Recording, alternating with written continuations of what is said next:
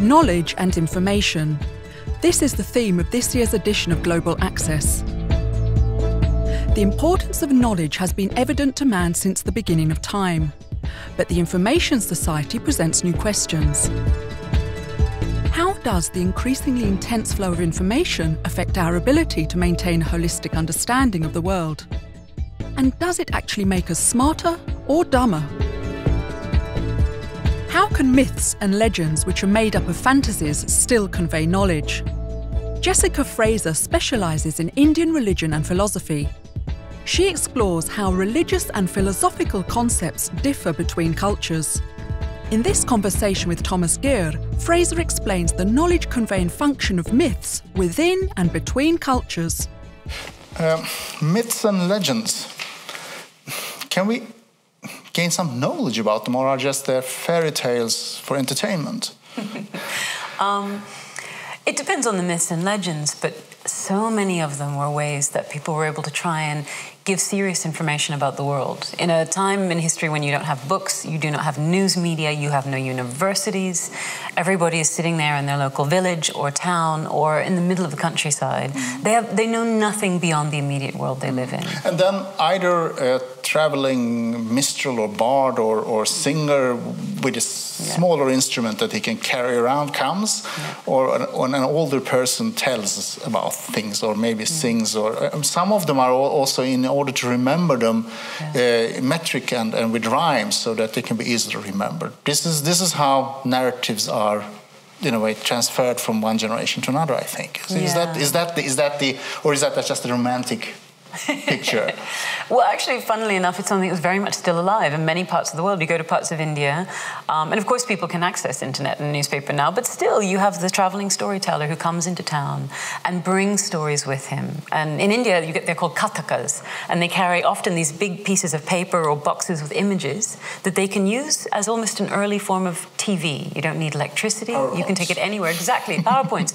Here's the story, here's the hero, here's the war, here's the demon, here's the happy ending. And so the stories come into town by road, and then the locals, having heard them, can tell them again and again. And sometimes even, I guess, shadow puppets, which are also a way of telling stories. Yeah, so many kinds, exactly. And people say this about stained glass windows in churches. So many kinds of visual art are linked to storytelling, and storytelling is linked to telling us stuff that we just don't know about the world any other way. So, and what do these stories tell when they are story told?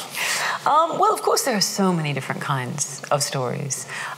What is universal about them? Well, any story, I guess, the whole point is that there's a hero. I mean, go back to Jung, go back to the classic analysts of story structure.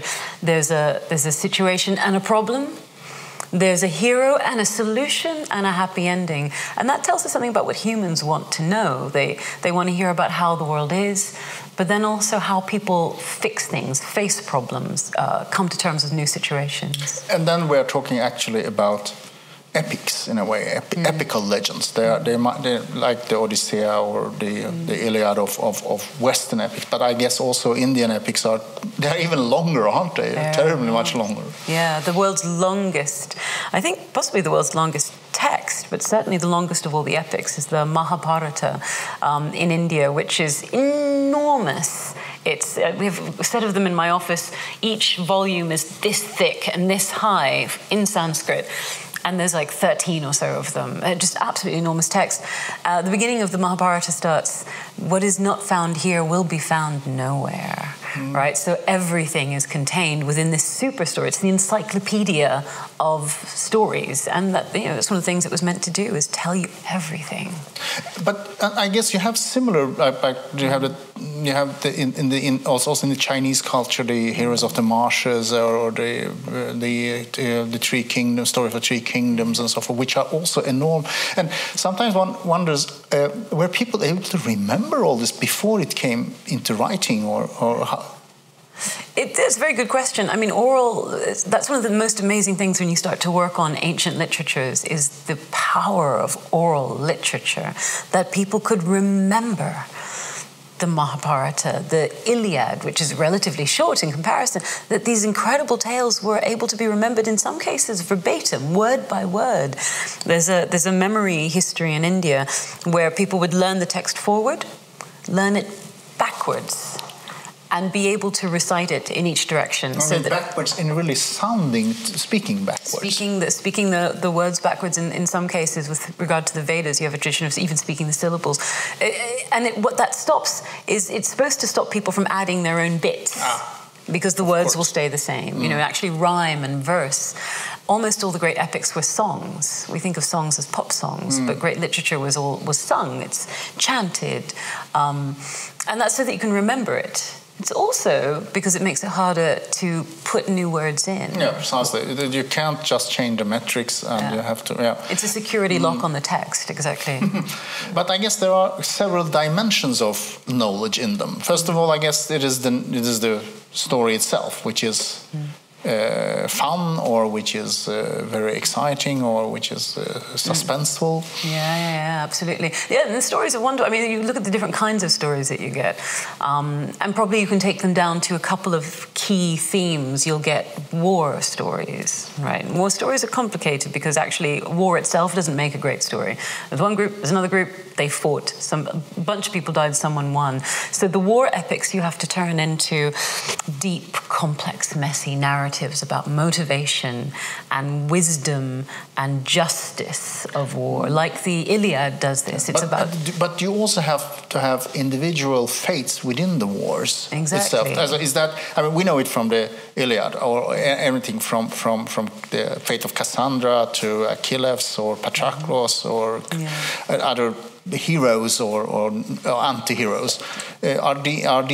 Are there myths like that there are also individual heroism or individual fates within the large scenario? Yeah, I mean, I think maybe that's the key, is that every war scenario, every grand political story that's being told, you know, the war epics or politics epics, they only work if you have humans at the center. It's like Star Wars. If it's a story of a rebellion against an empire, you need those heroes running around having, you know, romances, tragedies, aspiration, failure, maybe finally victory. But victory only works if you can feel the human victory at the heart of it. And then, those heroes can also be, of course, individual gods. They don't need to be humans in this, and the gods are a bit, and they have to be a bit humanized, I guess. Or? Yeah, it's interesting how god myths work. I completely agree. You look at the Greeks and the stories of Venus and Venus and Ares, the war gods. So Aphrodite and Ares in the Greek, Mars and Venus in the Roman, and they're in love, but we don't really know if it's passion, but she's married, but to an ugly guy. And Hephaestus, the volcano. Exactly, and they're going to get caught, and what's going to happen. And similarly with the Viking, for instance, the Norse myth, the gods are so human that it really, today I think it makes us question what gods were even supposed to be at that time. I mean, they're more problematic than the humans. You get stories of humans trying to be good people. You get relatively few stories of the gods trying to be good people. The gods are a bit amoral, aren't they? When they're not immoral even. They, in a way, stay above human moral. They can do things that are arbitrary or on a whim. Yeah, and it reminds you that in the earliest cultures, almost everywhere in the world, gods were not about morality. The Western Abrahamic, post-Hebraic kind of idea, also from the Parsi Zoroastrian culture, that God is a good thing, is not necessarily, I mean, a good thing, is a moral being in the obvious sense, who gives you morality. That's actually very recent, and mostly the gods were about powers and forces and understanding the nature of the world and how it shapes us, not necessarily about kind of how to be good. Which also, in a way, I guess, gives us the key to the second layer of knowledge, because the myths and legends are also, in a way, about science. And or shall we, in a very, the word is too maybe a normative, primitive way, but or at least simplistic way of this is how the world works. This is why it behaves like this. I guess there's some kind of scientific knowledge even. Yeah, it's interesting. I mean, if the political war epics tell us about how to negotiate the complex world of society, you get also those myths, for instance, the creation of the world myths in almost every culture. What are they trying to tell us? Well, it's not applied knowledge. It's not useful to know how the world was created, but it's useful maybe cognitively to have a sense of the world you're in and where it comes from. And so all these tales of world creation, gods who build the world, or eggs from which the world emerges, or divine fiat that divides the chaos into dark and light, sky and earth, or you get gods who, are we allowed to say this? Gods who masturbate the world into existence. You get gods who just make it spill forth out of their own being. Emanationist myths. There's so many different versions of what reality is. I guess that's a way of also giving, in a way, of meaning on the meaning of existence or the creation itself. Yeah. And also, I guess it's also like answering questions of, if we are all created by one God, why do we speak so many different languages? Yes, because we built this immense tower and these things. Exactly. So many myths. One of the Indian myths of creation, something called the Purusha Sukta, an old ancient hymn from the Rig Veda, tells about how, as in the Norse myth, the world is created from an early huge being, the first person, and to create the world, his body and his whole being is turned into the cosmos that we know.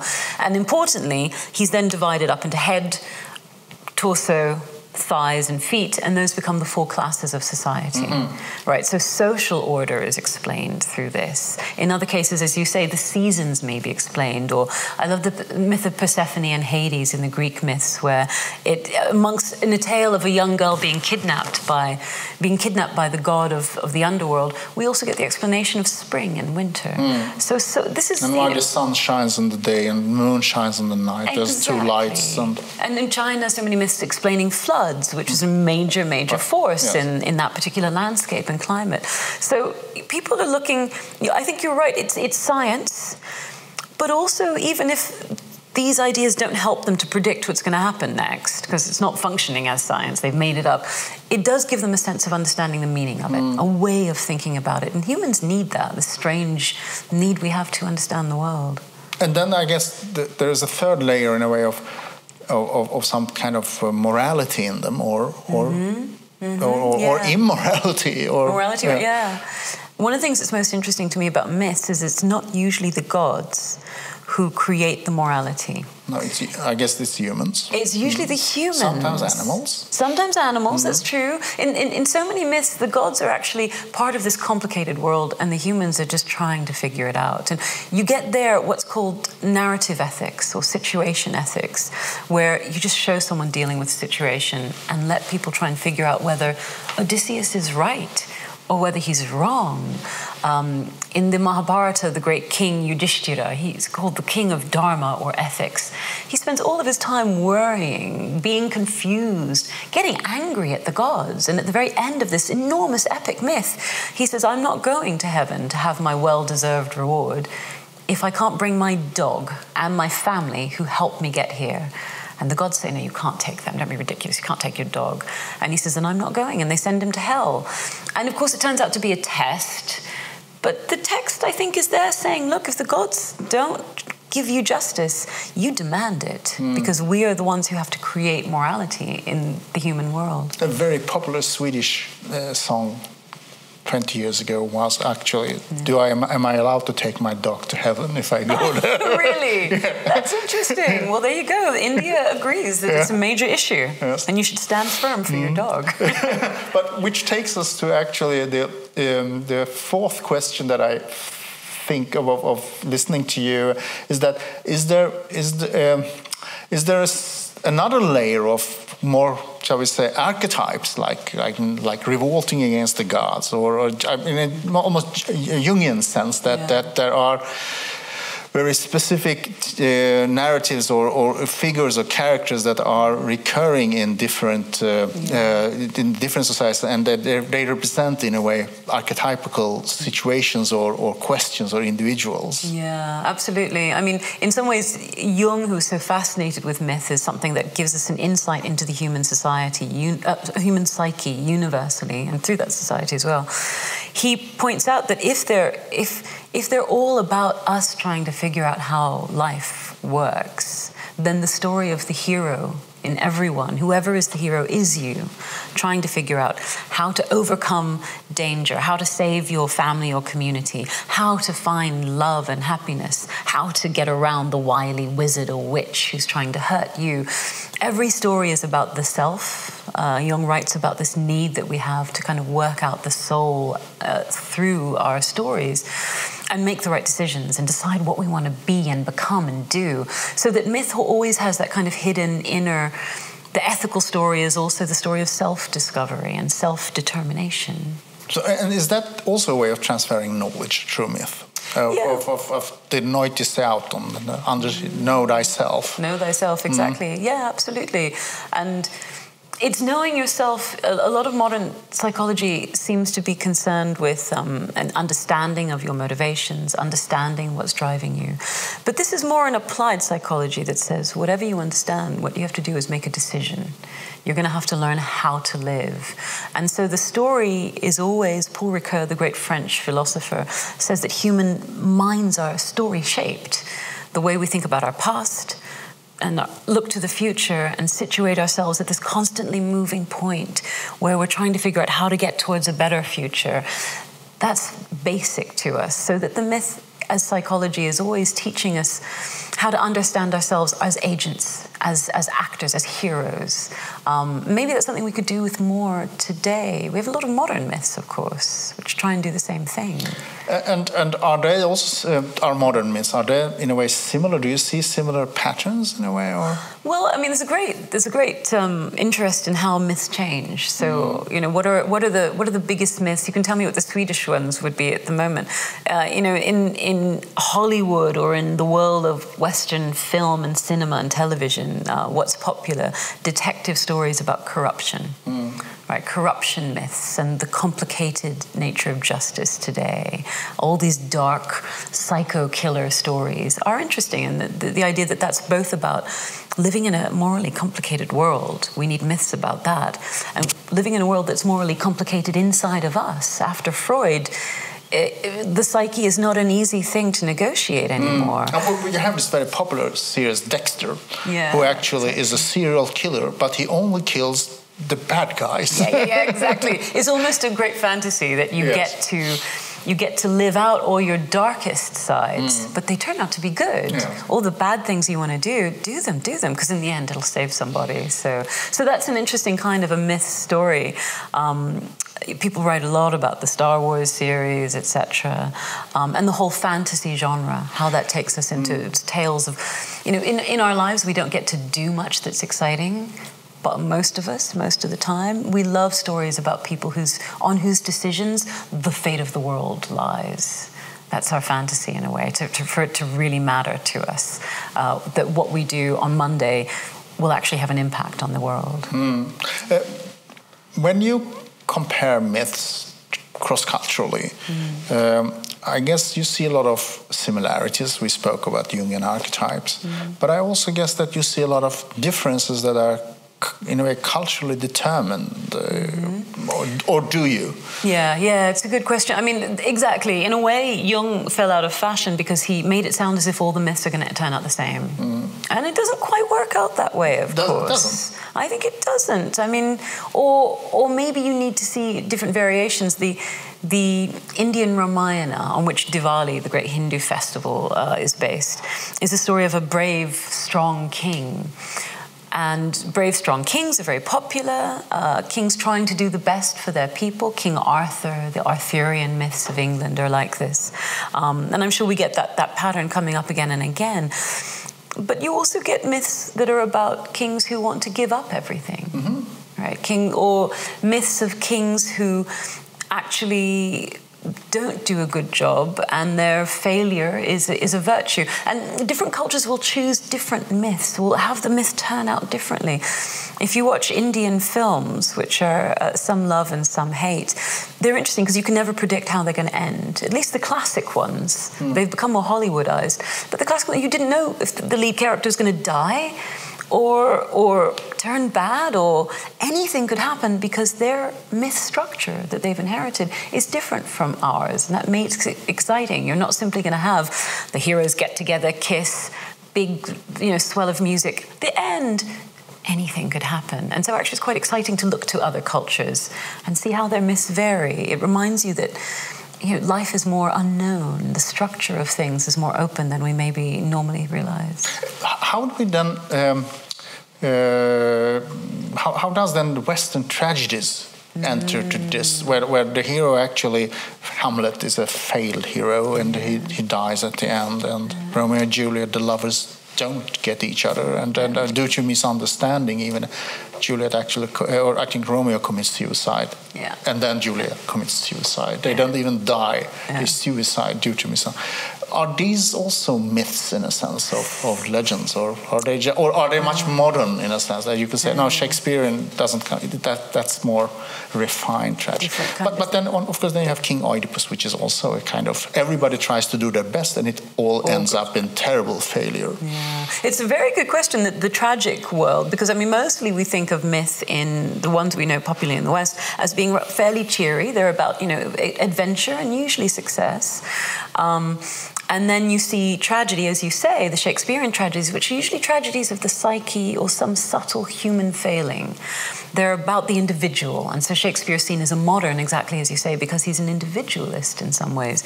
So we see that as modern and the old pattern as different. But you're right. There are these strains of myth which are globally super tragic. They're hyper tragedies. So, for instance, the Norse mythology, of this, what we call Viking mythology in England, when I first read them as a kid, that at the end, they end in Ragnarok. Everything's destroyed. And I remember thinking, you can't have a myth that ends that way. What does this mean? So King Arthur, of course, is also another tragic, almost quite modern myth. It's a myth of the failure of a utopian society. Yeah, and also that his wife falls in love with Lancelot, and their love story is also very touching. We have the same thing with Tristan and Isolde, I guess, which is also like, but in a sense that what I just said is a repetition maybe, but everybody seems to do their best. But it all ends up in failure. But what do we learn from that? Is that there is no meaning in life? Or That's a good question. Okay, maybe there are two different kinds of tragic myth here. One where the heroes are still heroic. Yes. And then the message is about effort, even if it fails. The story of King Arthur is about what Don Quixote, quixotic, virtue, idealism, despite the reality. And the point of King Arthur is not that his reign ends, it's that for a brief period he creates Camelot. So, in the 60s with Kennedy, we still speak of Camelot, exactly, for one brief shining moment that was here in Camelot. So those are still hero stories. The ones that, for instance, Wagner loves are the ones that are just utter disasters, almost all the way down the line. Siegfried and Brunhilde, it all goes wrong. He becomes bitter, she becomes bitter, everybody dies, and then the world of the gods burns, and history is destroyed. No access to the divine ever again, done. Do we have similar tragic endings in other cultures' myths that they... Or is that something much more Western? Because now all the examples we gave, although they were from different historical periods, are all in a way in the Western cultural hemisphere. Yeah, that's a good question. I can't think of any offhand, although the story is complicated because many myths, if you look at the whole myth, it's curiously tragic. So the story of Odysseus, the Odyssey, Ulysses. He goes on his journey, gets lost, he has adventures, but he finds his way home. And we know about the bit where he comes home to Ithaca. There's a version of this where he's discontented. For some reason or other, he has to go away again, and he leaves and never returns. The Ramayana, the great story of the king Rama in India, his wife is stolen, he goes, he fights, he gets her back, And at the end, he ends up having to send her away because everyone thinks she might have been sexually compromised while she was kidnapped. So there's a tragic ending in which she actually ends up rejecting him and immolating herself. The bit that we remember is the happy bit. Often, many of the myths actually have a longer, broader, long, slightly tragic arc. So why that is very curious. I don't know. Maybe there's a kind of realism. Maybe that myths, because they are sounding boards for the world, they have to reflect reality. Maybe they're always reminding us that there is a sadness and a darkness to each life. You spoke about the older Bollywood films and their different endings, and then you also they are getting more Hollywoodized. In a sense, will our myths converge and become more, in a sense, more homogeneous, and then thus also even more boring because they will just have the same narrative pattern at the end? Or will the myths, just as a final question, do you think that we will still have a diversity of myths? Or? Yeah, that's a really good question. I don't know. The globalization of the world, we talk about the McDonald'sization, we're all going to end up eating the same stuff. You're right, it would be a tragedy if we end up watching exactly the same stories over and over again. We can keep going back to different histories, but in the end, will it become a blank, bland mass? I don't know. Maybe it's an encouragement to be more imaginative. And let history keep giving us new stories, keep making genuinely new, diverse myths. But I guess on the other hand, although you see some kind of homogenization, you always also find subcultures and an interest of differentiate and say that, no, we are not like them, we have our own myths and so. Exactly. Maybe that's, and that ties into things like funding for the arts. You know, it shouldn't just be Hollywood making films. It should be everybody making films so that genuinely new, fresh, interesting, striking stories can keep coming to life so that we get, as you say, these subcultures which keep it vibrant and diverse. Much younger, I thought that indie films meant Indian films, so not independent. So that's maybe what we will get, independent Indian Independent, which are happening actually. Indians often don't like the word Bollywood, but there are lots of other independent cinema groups that go with the different languages and regions of India that very much have their own stories to tell. So I guess we'll still have a diversity of myths. Yeah, I hope that we will. I think that if globalization functions the way it ought to, it will keep pumping new life and energy into the story-making machine, which is human culture, and not homogenize it into the myth of the world. Dr. Fraser, thank you so much. Thank you.